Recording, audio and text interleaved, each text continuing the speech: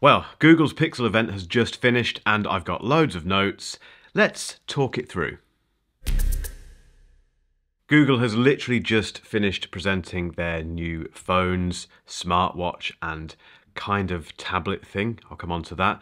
And I'm still taking it all in, so this is just a quick reaction video to what I think are the main points. I do have full reviews of the Pixel 7, the Pixel 7 Pro and the Pixel Watch coming next week. So if you haven't already, I don't know why you haven't, but if you haven't already, hit that subscribe button. So what we got today was a brand new Pixel 7 phone, a Pixel 7 Pro phone, a Pixel Watch and the Pixel tablet. And all of these devices, apart from the Pixel Watch, are based around the Tensor G2 chip. And as you'd expect, Google is very excited about how much better this chip is than the first version. So for example, it's 60% faster for machine learning. And machine learning was mentioned loads in this event because it's something they rely on a huge amount to do video processing, photo processing and all the very clever smarts built into the Google Assistant. It's got lower power consumption, which should mean better battery life, hopefully. It makes the phones smarter with magically helpful features. It makes these phones better for voice assistants, better for calling. We'll get onto that in a bit. And they talked a lot about privacy by design. They made a very big point about that, to the point where the new phones actually come with a VPN as standard. They also had quite a funny jibe at Apple by saying that they introduced car crash detection 3 years ago.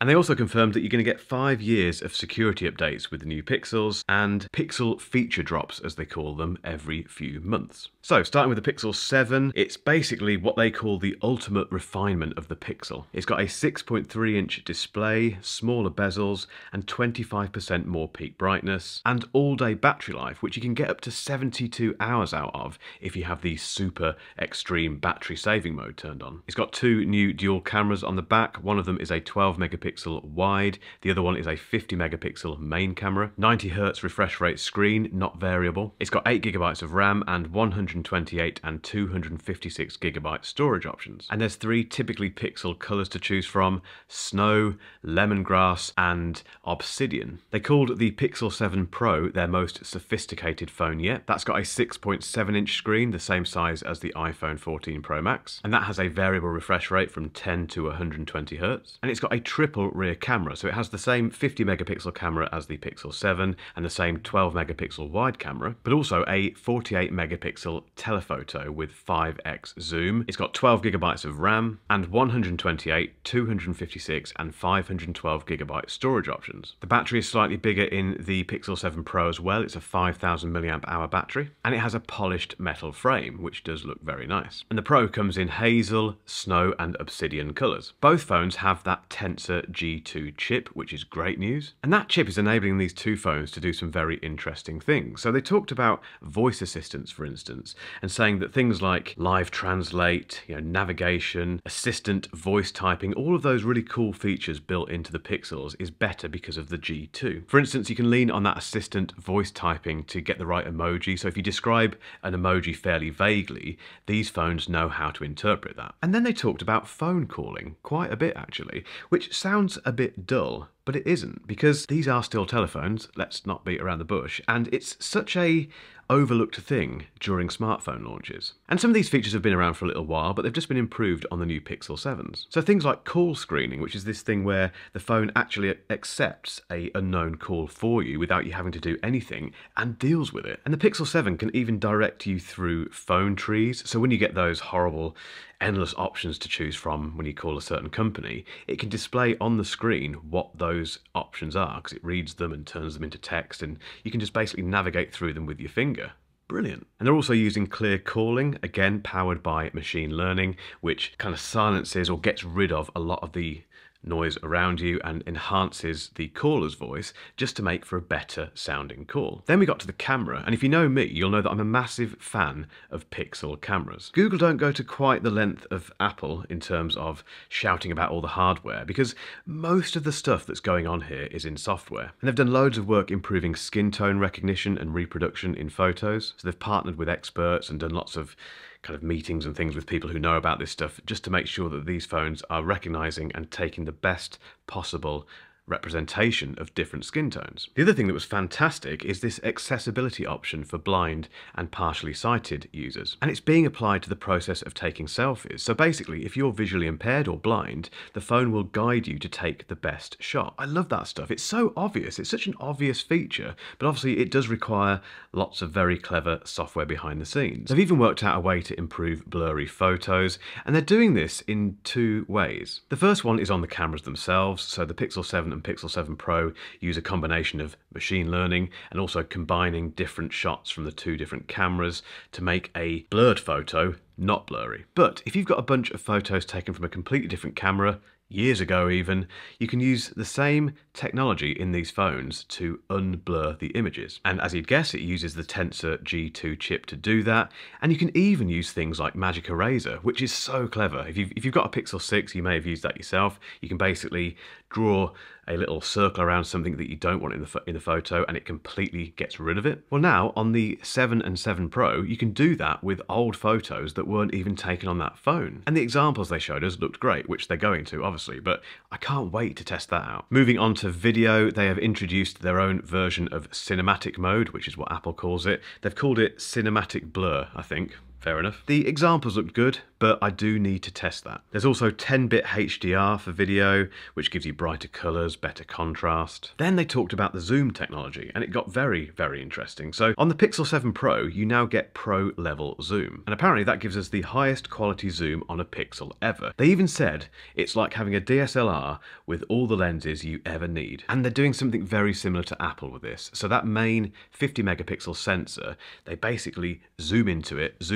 a 12 megapixel part of that sensor. This is a terrible explanation, but it's roughly what they're doing to give you a 2x that is very sharp rather than that horrible kind of digital loss that you get when you start zooming in. And actually both phones can do that, both the 7, the standard 7 and the 7 Pro. And as you keep zooming in, it starts to use the image that you're taking from the lens that you're looking through along with the telephoto, and it fuses them together to give you the best quality image. Oh, and on the Pixel 7 Pro there is a macro focus mode, which means you can get as close as 3 centimeters away from your subject. You can pre-order both of these phones now, today, and the Pixel 7 starts at $599, whereas the Pixel 7 Pro starts at $899. I think they're pretty good prices, and I can't wait to put them through their paces.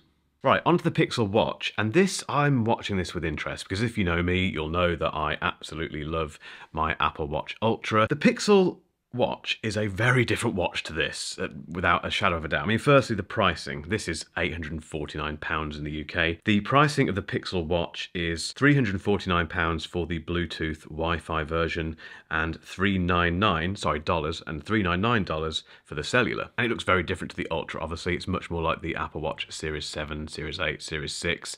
It's more of a dress watch, but it is very much tuned for workouts and for healthy living. Now, they didn't go into great technical detail about the Pixel Watch. They basically told us that it's got 3D cover glass, which is very tough apparently and scratch resistant. It's got customizable watch bands and faces. It obviously integrates with things like Google Wallet, turn-by-turn directions. It's got Google Assistant built in, obviously. All-day battery life, up to 24 hours. That'll be interesting. But it's also the first Wear OS device that is partnering with Fitbit. And they tell us about this link-up between Wear OS and Fitbit is all about delivering a personal smartwatch experience. And the first thing they went into with this is heart rate monitoring. And the Pixel Watch can track your heart rate by the second constantly all day. They said it tracks it like the time. And this obviously helps you measure how your heart is reacting to workouts, but also rest and things like sleep. Clearly the angle for this watch is fitness and health. Fall detection is coming in 2023, and every Pixel Watch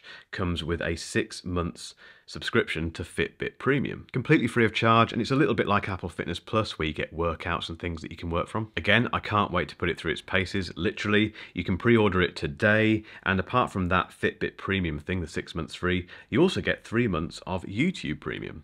Lastly, and fairly briefly, we were shown the Pixel tablet. It's also powered by the Tensor G2 chip that you find in the Pixel 7 and Pixel 7 Pro, and in Google's own words, it offers the best and purest expression of Android on a tablet. And a bit like the Pixel Watch, they didn't really dig into the specs of this thing.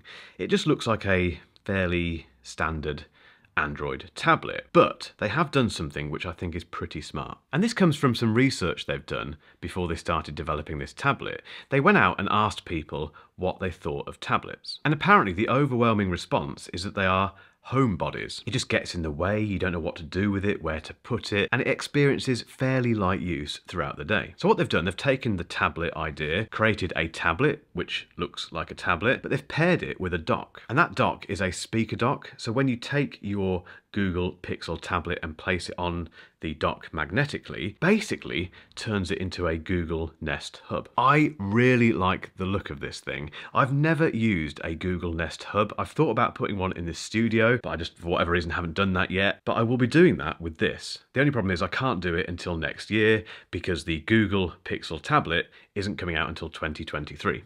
So that was the event, guys. I've got lots of testing now to do. My reviews of the Pixel 7, the Pixel 7 Pro and the Pixel Watch will be hitting the channel next week. So once again, if you haven't subscribed, just hit the subscribe button, hit the bell, and if you've enjoyed this video, just give it a cheeky thumbs up. And if you've still got some time and you want to hear my latest thoughts about the Apple Watch Ultra, keep watching for a link to that video.